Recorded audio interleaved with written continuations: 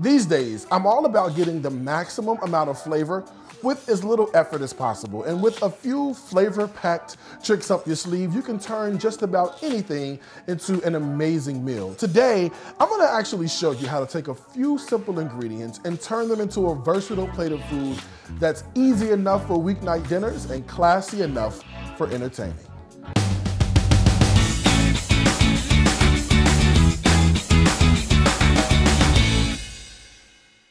And of course, everything we do, you know it's gotta be simple, delicious, easy, and just good food. So let's get started. I'm super excited about today because I am a steak and potatoes kind of guy. Speaking of potatoes, I've got some Yukon Gold. You could use russet potatoes, you could use Yukon Gold, whatever you have. These are already cubed and in some cold water. So I've already peeled them. And I'm just gonna cut one up so I can show you how I do it. I lob off the bottom, turn them on its side, so then we'll cut them into sticks, and then we'll turn those sticks into cubes. Back in the cold water. All right, I just give them a zhuzh just to get rid of some of the starch.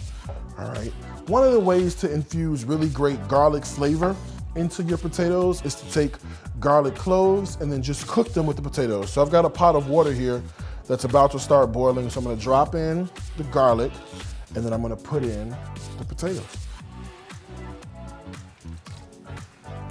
All right, so while the potatoes are boiling with the garlic, let's make the marinade, right, for a steak. So I've got a ribeye. You can use the bone in or the boneless. It's completely up to you. This is the one without the bone, but look at this great marbling of fat in here, so we're gonna get really good flavor. So let's make the rub. All right, very simple. Let's put a little bit of salt and pepper to start. So I got a little bit of pink Himalayan sea salt that I'm gonna start with, and a little bit of ground pepper. Now let's put in some garlic powder, because that's gonna be really important. And this is one of my favorite things to use ever. This is ground fennel. I love what ground fennel does to so many different flavor profiles. So I'm gonna put some ground fennel right in there. Just a fennel seed that's ground up, okay? A little bit of spice, never hurt nobody, huh? So let's do a little bit of red pepper flake for some personality. All right, and then this is one of my faves too. So if you don't have this, this is palm sugar that's made from coconut, right? So it's gonna give us like a little bit of like mapley, sugary sweetness, but you can use brown sugar if you can't find palm sugar. I'm gonna give this a stir, and look at this. This is gonna become the spice mixture that's gonna go on our steak, all right? And I gotta tell you, this already smells good. Now, what I like doing most is turning this into a paste. So we do that by putting a little bit of olive oil right into the bowl, just like that. And then we'll stir until we get a paste consistency. That looks like a paste to me. So we take the paste and we put the paste right onto the steak.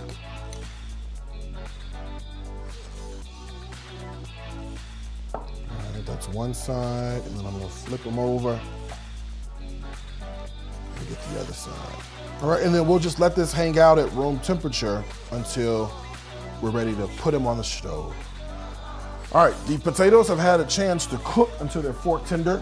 I can tell they're done, and I can smell that garlic thing happening with the potatoes. So I'm just gonna drain them after you get a facial, right? Drain them real good, and then I'm gonna throw them right back into the pot, and then we could actually come over and mash them. But I like doing this by hand, so I'm gonna get in here and just mash up the potatoes with a potato masher. I like to mash them first, and then we'll put some love in the potatoes. All right, so let's add a few things to make the potatoes taste really, really good. All right, so if you know me, I'm all about mascarpone cheese. It's like the Italian version of cream cheese. It makes me happy just thinking about it. So we're gonna add some of that right in here, and we'll give it a stir. All right, along with our mascarpone cheese, we're also gonna add in some butter, because that's gonna be important. So I got a little butter that's gonna go right in here as well, because potatoes need a little butter. All right, and then we'll season them very simply. Here's some salt, and then here's some pepper. Got a little bit of half and half just to bring everything together. So we'll put a little bit in at a time and see where we are with the consistency. Mascarpone mashed potatoes ready to go. Look at that. All right, so we'll let this hang out. These look good. I mean, they look nice and fluffy, nice and mashed, exactly like the potatoes should be. Steak has had a chance to marinate. It's ready to rock and roll. This skillet is nice and hot. I'm just gonna put a little bit of oil in the skillet first before I add the steak to it, just so nothing sticks or burns. And here's our steak. Okay, so I think it's a good time to flip the steak. We've had a chance to let it really sear and caramelize on one side. So here we go with this other side. Look at that. That's what I'm talking about. Perfect, okay? Perfect, perfect, perfect. I kind of want to make a nice sort of sauce for the steak, and so to do that, I'm gonna add a little bit of white Hennessy, and I'm gonna let the white Hennessy cook down and then reduce with the flavors that are happening, that brown sugar and that garlic. It's gonna be really, really good. So watch this.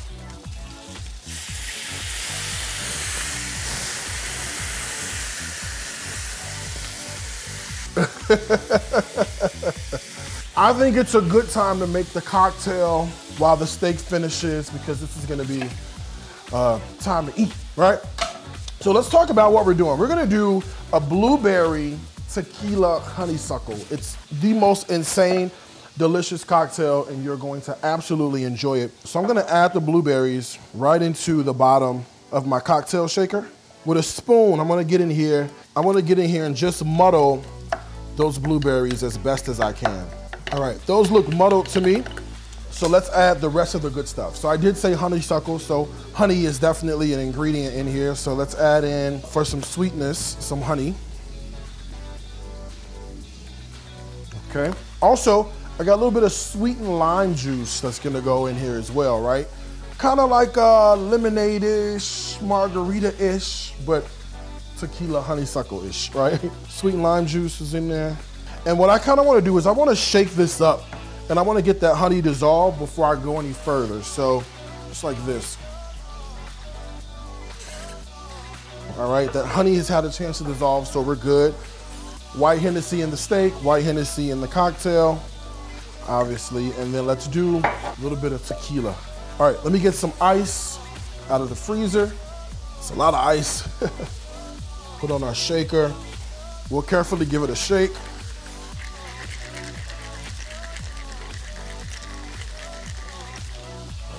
All right, let's pour ourselves a drink.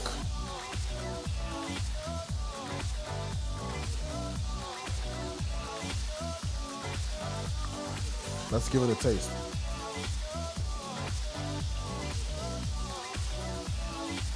Listen, hold on 1 second.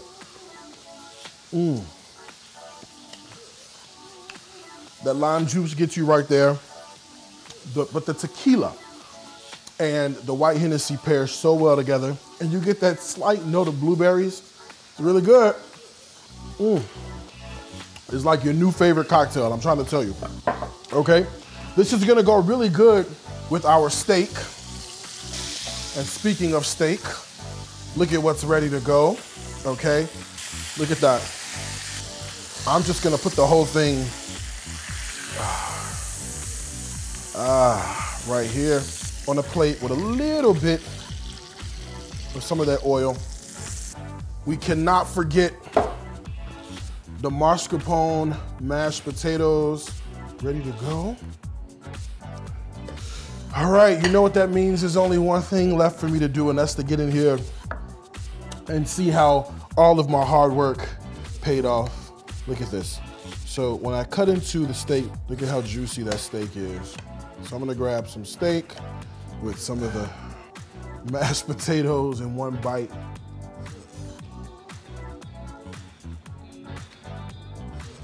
What you want me to say?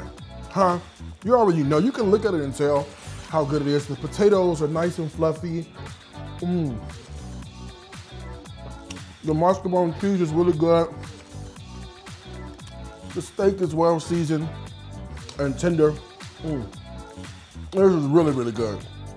Recipes like this, you know where they're gonna be on my website. It's www.dariuscooks.tv. There's two things I gotta tell you as I always do. Food is my life. Life, whew, it's my food, y'all. Until next time, I gotta wish you happy cooking from my heart to yours. Bye, y'all. Ooh.